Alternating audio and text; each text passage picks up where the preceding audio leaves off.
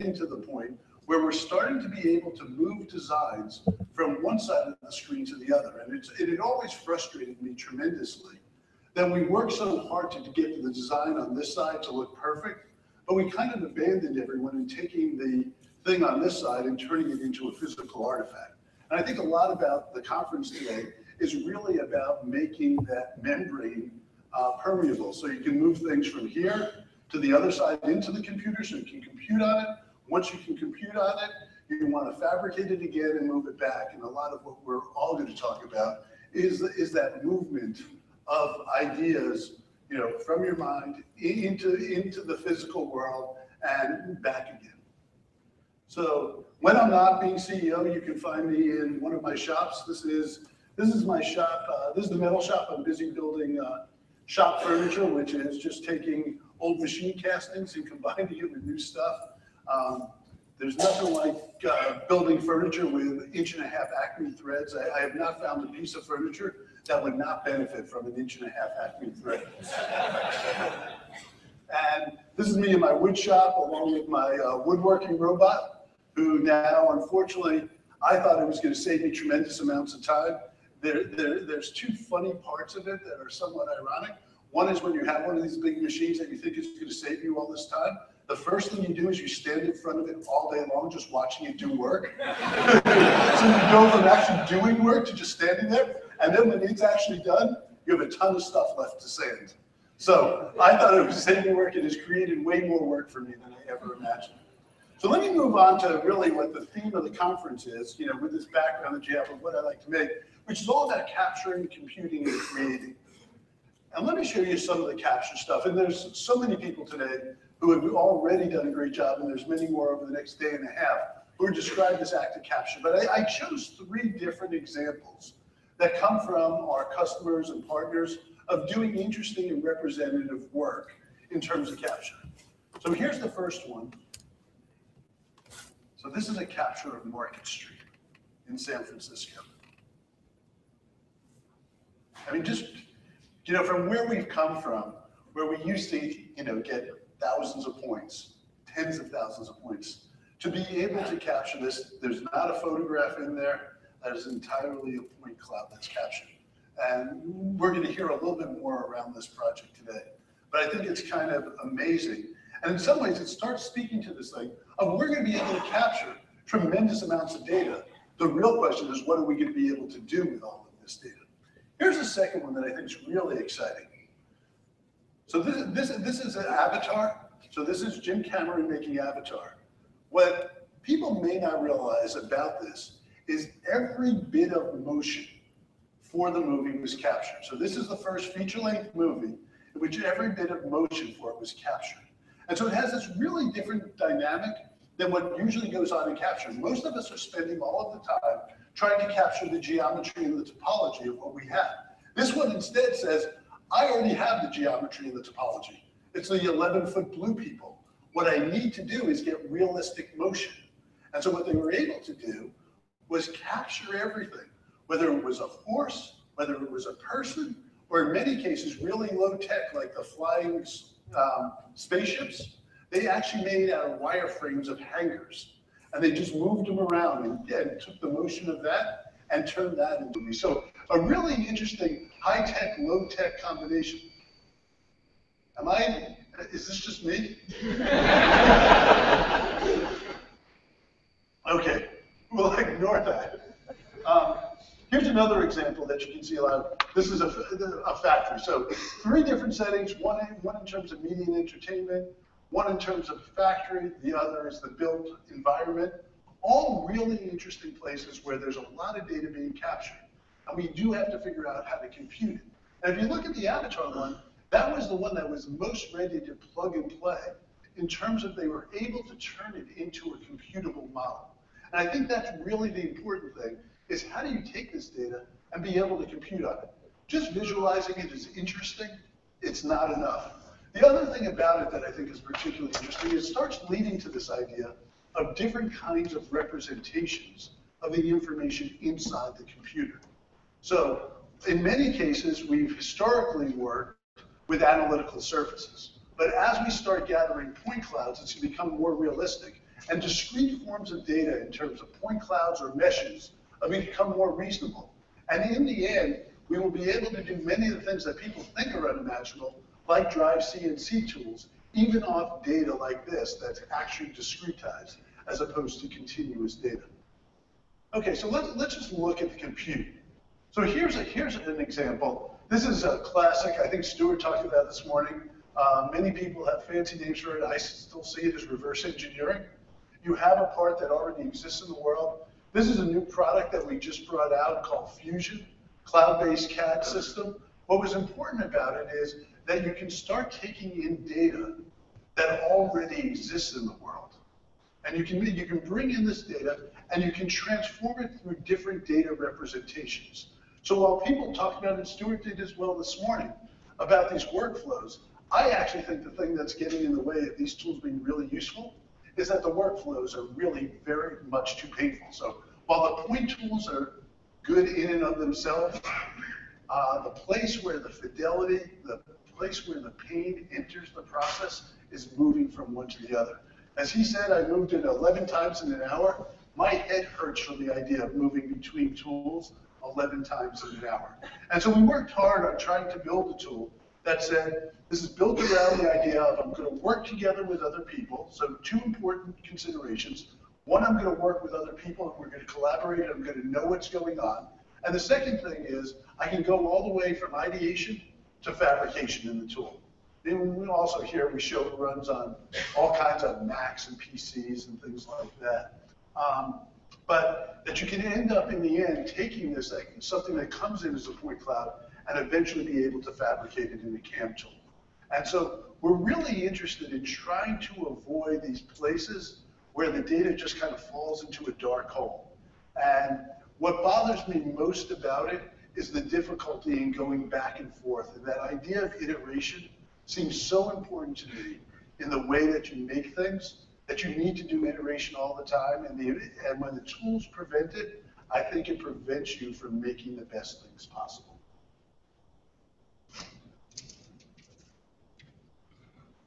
Let me move on to one other thing that has me particularly interested in. This is this idea of generative design.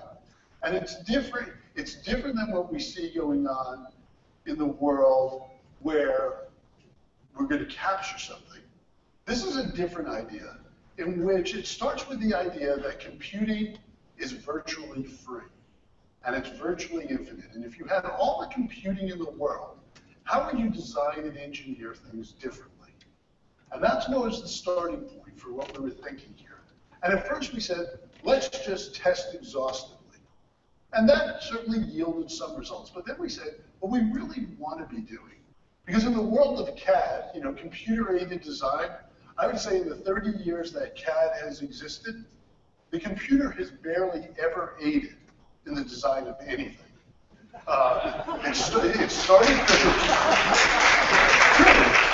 It started 30 years ago, and we did 2D documentation.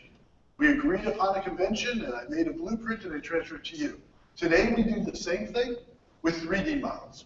We document our ideas. We do not design in these tools. And the idea is we need to reach the place where these tools actually help us. So here's this idea of generative design.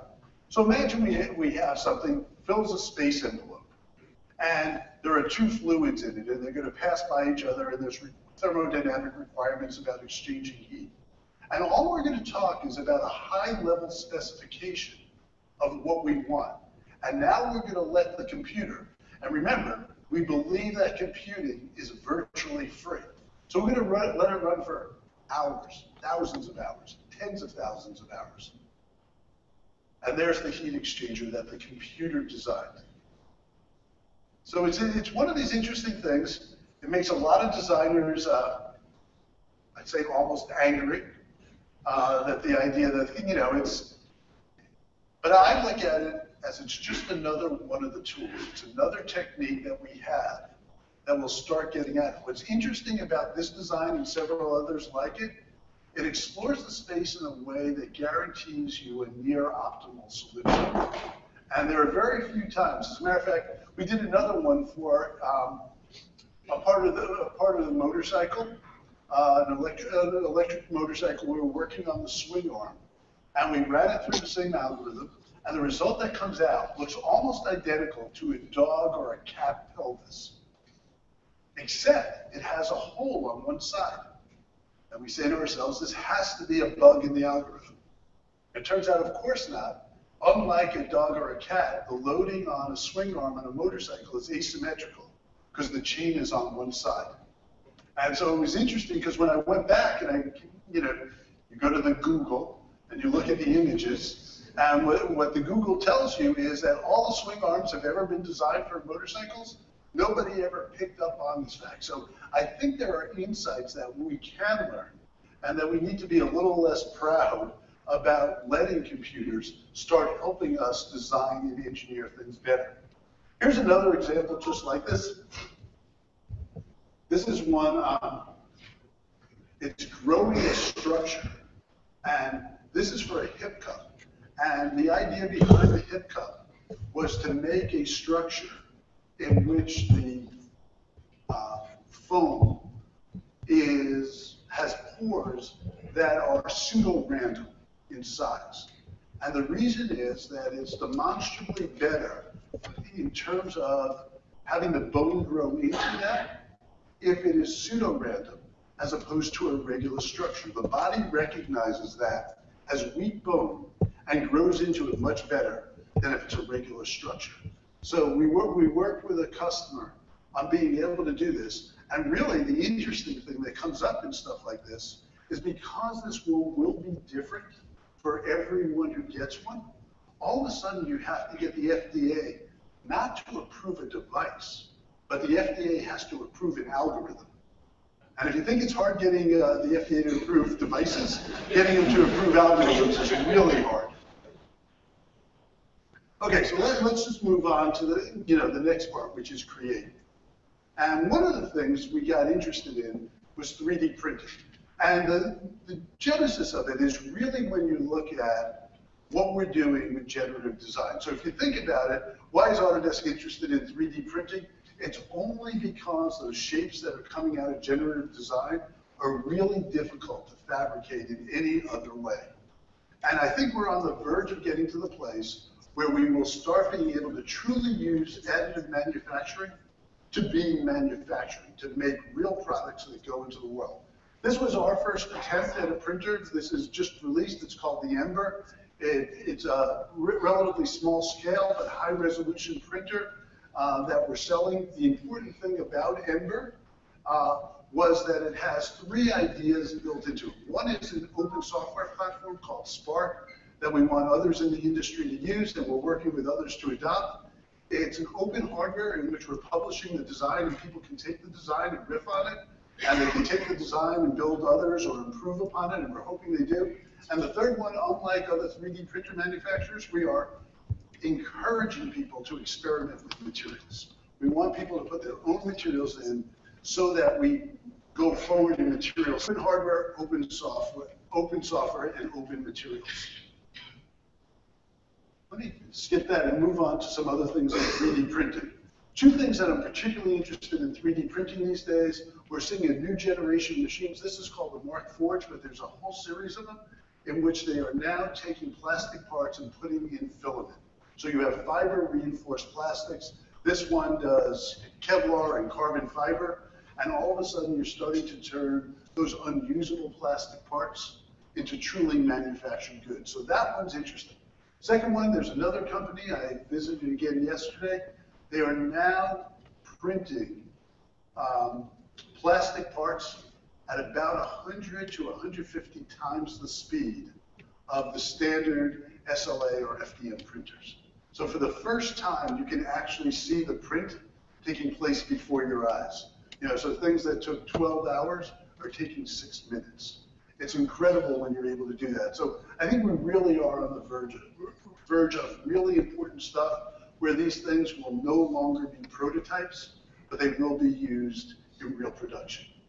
Let me show you some other stuff I'm interested in digital fabrication. This is some work going on at the University of Stuttgart. This is Akamenga's work, in which he's using 2 highly coordinated industrial robots to do wet layup of things like carbon fiber. I just love the choreography of this.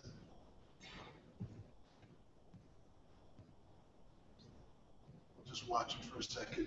And there's the architectural size structure that's digitally fabricated. So I think this is amazing. We're now getting to the place where we can start designing truly interesting things in the computer with its help and being able to fabricate them. Here's another technique I'm equally interested in. Again, for me, most of these things are not about being dogmatic. It's purely practical. I think there are huge advantages to additive manufacturing that I talked about, such as shape complexity being free, the efficiency of materials, but there's also the precision that you get, surface finish, that you get things from subtractive. And so what I like about this is the combination of additive and subtractive, where you really get the benefits of both. So, how does this all come together? That's what we're here to talk about. It's the capture, compute, create. For me, the capture is the first part. It's really important. But if we can't get it into a computable form, it makes little sense. And I spent a lot of years in which we kind of abandoned people at that side of the screen with a computable model. What I'm most excited about is bringing it to the other side and being able to now fabricate these things. So just like Ethor said and the folks from Unique, here's an example of a story. We bring in scan data for a prosthetic device. This was done by our friends at AMPT, a woman who had lost her leg in Afghanistan. That's the scan of it. She was an avid sports photographer, nature photographer, and wanted to get back to being able to do that. And this is stuff where it's brought into Fusion, turned into an analytical surface. Here you can see the shield being actually built. And it'll go all the way through fabrication. Here's a little bit of analysis on it.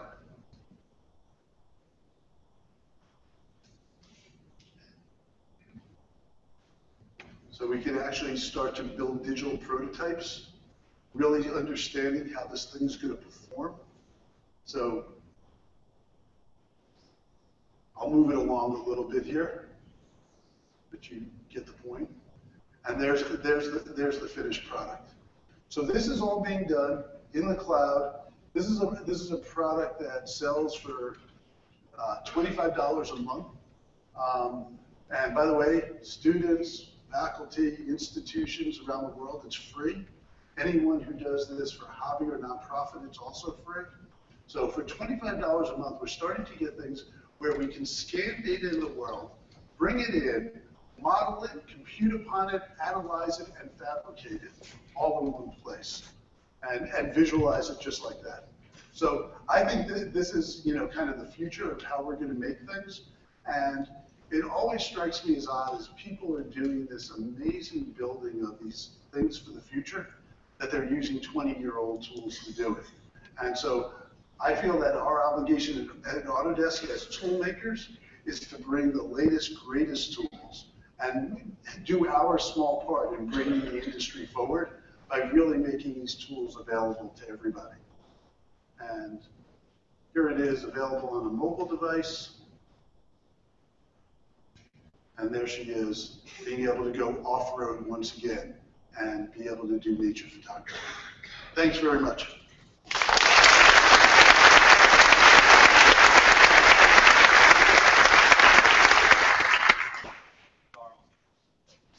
Wonderful introduction to Capture, Compute, Create. Next we have Bill Kreisler.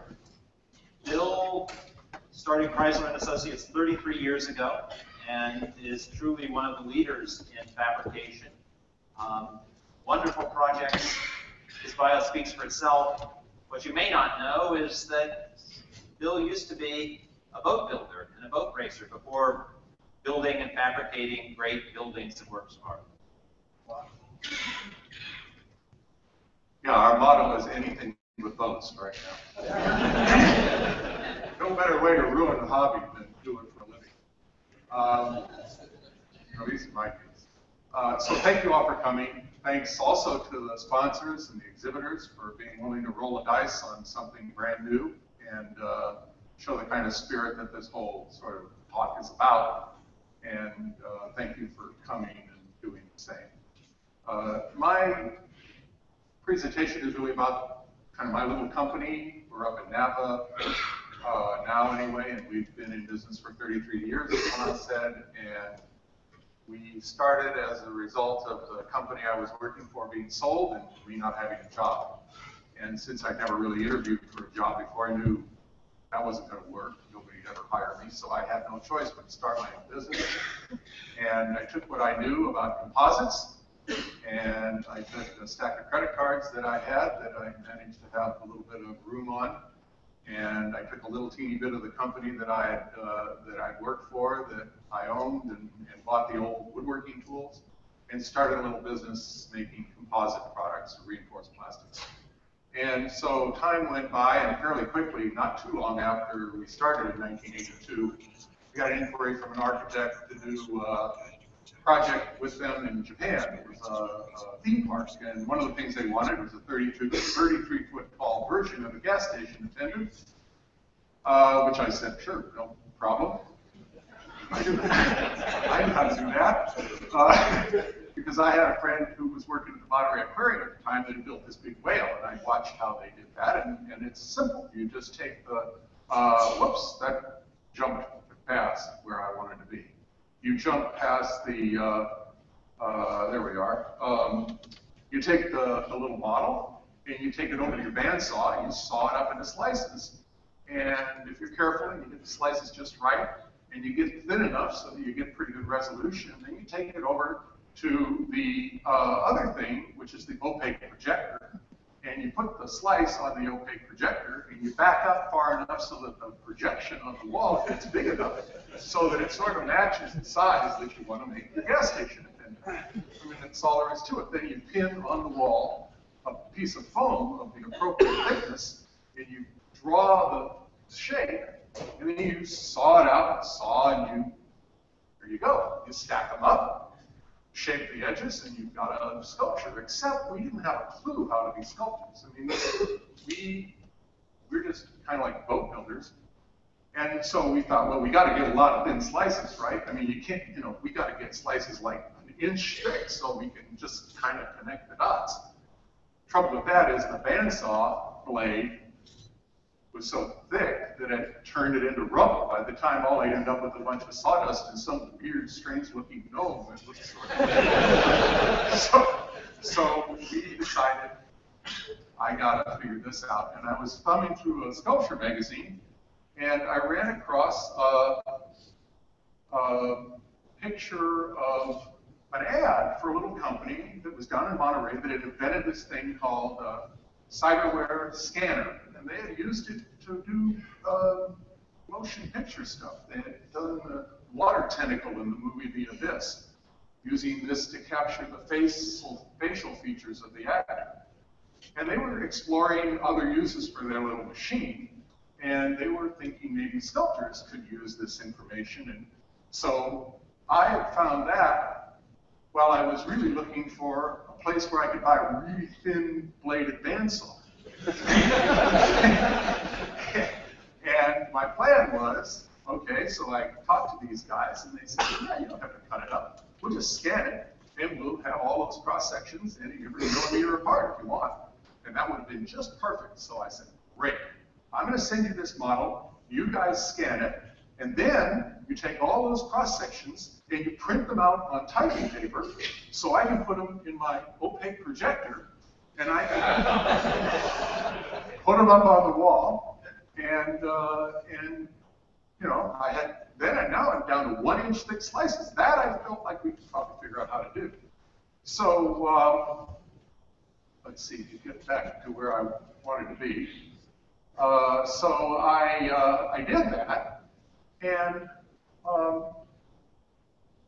he said, well, that's about the dumbest idea I've ever heard. He said, why don't you use a CNC machine, and since all this information is digital, you can just cut out the slice with a CNC machine. Well, I had no idea what a CNC machine, and I worked in my godfather's foundry when I was 13. So I thought I knew all there was to know about machines. I went to the machinist Handbook, which is a book about that thick. It was a couple thousand pages of fine print at the time. And I found one paragraph on CNC. And it was like, you know, this is going to happen someday. But the sign makers, the guys who were making signs, who were customers of ours at the time, were using these to cut out lettering. I called them, I said, could you cut them out? And they said, no, you can't cut out 1-inch foam. You can only cut out vinyl. So sticky back vinyl for making letters. But anyway, we decided maybe we just better make our own. There's the 286 IBM PC with an AutoCAD-like stack of cross sections that was going to print out. So we went and we said, okay, well, let's see if we can't make our own CNC machine, because I couldn't buy one. And I had a little bit of money left on my credit cards, and I set a budget of $16,000, which was the profit on the gas station then, plus all the credit I had on my cards left. And I discovered that there was a company called CompuMotor up in Roanoke Park. They made these little servo motors that they could use to control, you know, the computer could control the motion. And there was a company called Linear Industries, a catalog company. You could buy rails and stuff. And then, of course, there's Orchard Supply, which was our local hardware store. And with those three, now today, that's called lean manufacturing, you know, reducing the supply. This is our first CNC machine. It's plywood. It has a Bosch die grinder as the cutting tool, and a router bit to cut out the slices, and an air cylinder raise and lower it. So it's really just a 2-axis router with an up and down motion on the cutter. And for years, and there's the Cyberware laser scanner, for a long time, we made stuff out of 1-inch thick slices. I called it Petaluma stereolithography. And there's the gas station attendant leg materializing out of the foam. We figured out we needed to cut through the foam, but not all the way. Because once you did, where the hell was, you know? So we left the foam in the square. We used the edges of the square piece of foam as an indexer. We glued it all together, and then we broke off the excess scrap. And that, lo and behold, out comes a foot. And there's the gas station there. And I was over there not too long ago. Thank you very much. Now, we're actually, my wife said, you're not going to show the gas station. I'm proud of the gas station. So he's doing fine over there in the mountains of Japan. And, you know, the fellow from the UK with the milking sheep. We were in a dairy farm, so maybe there's some connection between them. Anyway, there's some more stack stuff. There's another thing we made that gives you a little idea of, you know, not too much sanding needed. There's Miss Piggy. That's the mannequin for Miss Piggy for the costume that Disney wanted. Dinosaur. We did a lot of dinosaurs. And then Klaus Oldenburg, the rather well-known pop artist, came to us with a sculpture that he wanted to do. And he wanted us to make the patterns for the aluminum castings to make the tie. And he heard about our scanning. So we said, well, we could do that, except that we need you to give us a model. And he said, well, you know, I've got a model. It's really what I want it to be, but it's not thick enough. We can't get the engineers are telling me there's not enough room inside to put the stainless steel armature. So knowing a little bit about composites, I said, well, why don't we just do it out of composites and forget about the stainless steel armature? We'll use the skins as the structure. So we had a little finite element program that was fairly new at the time, and a structural engineer that we worked with that did this kind of thing. And he modeled it and convinced the German government, the code officials in Frankfurt, that it was going to work. And we set about starting to make this sculpture. And again, all out of 1-inch thick slices. There's the artist and his wife, Kosha, inspecting the collar. There's the piece getting ready to ship, and there's the piece in Frankfurt in front of the DG Bank building. We took that idea to the next level, and we started machining, instead of using the foam to stack up and make the object and cover it with fiberglass, it occurred to us, well, rather than use the foam part, let's use the scrap. We'll put them together, and that'll be a mold. So we molded these pieces in those one-of-a-kind molds out of fiberglass. And this is a piece called the house wall. It's a series of blankets wrapping up what's supposed to look like a bunch of your earthly possessions. And that's in Petaluma. That's the finished part. And in the foreground, you see the little plaster model.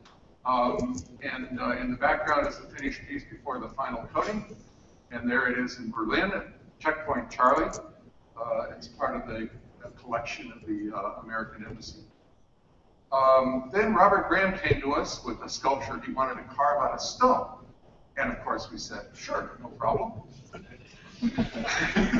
Give us the money. But this was too heavy to do any other way, and we couldn't. So we decided we needed to make a new machine. We needed a machine that would basically take a big heavy block and turn it around on a turntable, and maybe have an X and Y arm going up and down. And then what we got to do is figure out how to cut stone. We looked into all kinds of things and finally decided that a diamond-bladed chainsaw would do the job.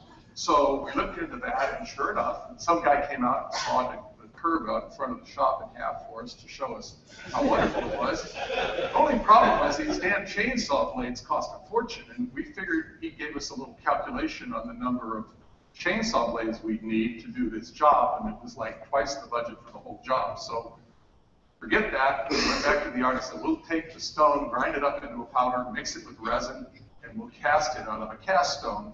We'll need a female mold, so we need a male pattern from which to make a female mold.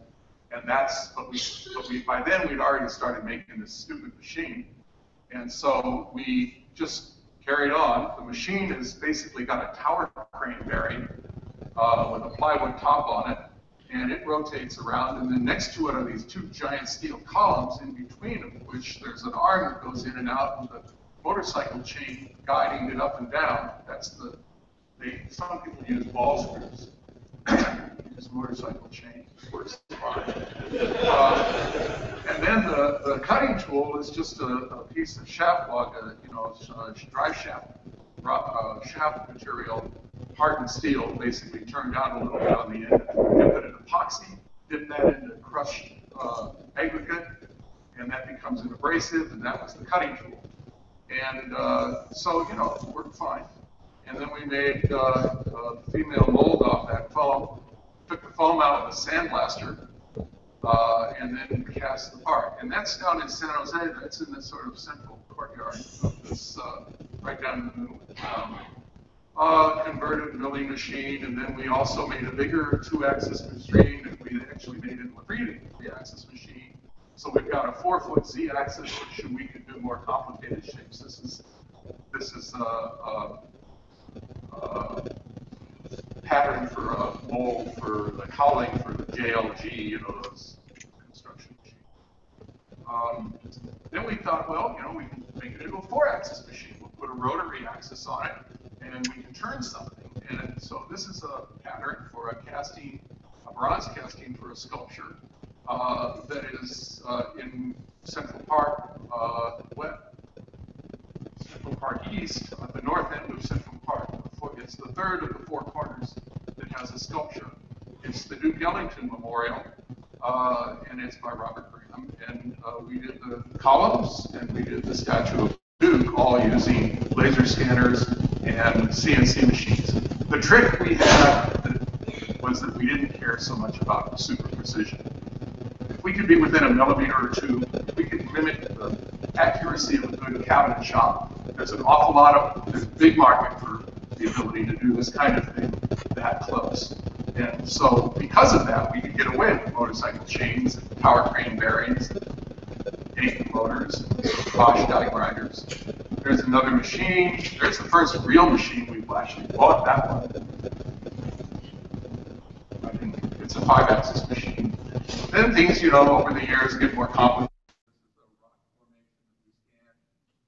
That's the model of it. This is the rock formation itself. That was the casting in poured place concrete from molds that were the negative of the scan data that were made out of foam and used as form liners for the casting. So more stuff on and on. And this is at the Denver Convention Center. This is called See What You Mean, is the sculpture. But he's looking through the first story window of the convention center meets all this closet. This is up in Sacramento. This is at the airport up there. This is all aluminum, actually. This was cut out by a friend who has a boat building company making postcard boats, and they have a time on their 2-axis aluminum router, and cut out like 3,000 pieces of aluminum for us. I don't know, a day or something. This is a job we did fairly recently in Stanford. This is new Stanford main concert hall. It's a performing arts arena, and it's actually Turner Construction is a general contractor, and they're doing talk later. So they'll talk maybe a little bit about this and other things they're doing in this area. And then this is our latest project. This is the new addition to the San Francisco Museum of Modern Art. This is the building facade of the SF MoMA. And this is all composite materials. It's the first time composites have been allowed on a high-rise or a mid-rise building due to some fire code issues that we managed to pass, fire testing. But this facade required 700 panels to make up that facade, no two of which were the same shape. And so there's 700 molds for 700 parts. This would not be possible. You could do it by hand, but it would be decades of handwork. And we could make 4 molds. The molds are about 5.5 feet wide, 25 feet long, or approximate average in each. And we do 4 of them at night. We can fool the bed of our 65-foot mill set up, and we program it, and we turn it on, and we go home, and we come back in the morning or before. Well, not every time. And there's our latest addition. It's a KUKA 6-axis robot with another axis, a rotary axis, so it's a 7-axis robot. And we're trying to figure out how to talk to it a little bit more transparently. The workflow, right, Carl? And so that's the story of how you get into this thing using digital tools, a couple of credit cards, and not enough sense to know you're not supposed to be able to do these things like that.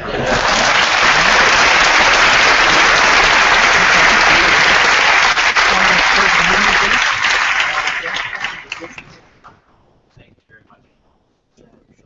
Bruce Beasley is next. Bruce is a sculptor, a true maker, and bringing these out.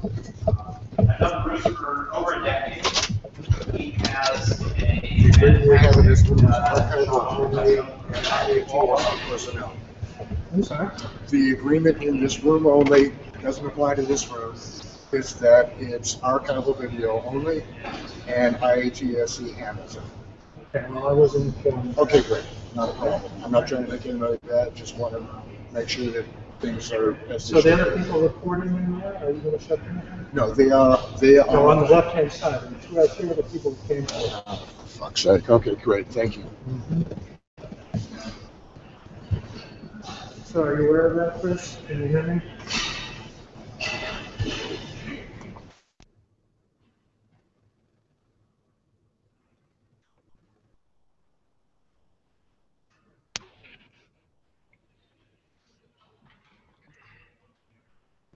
Chris, are you there?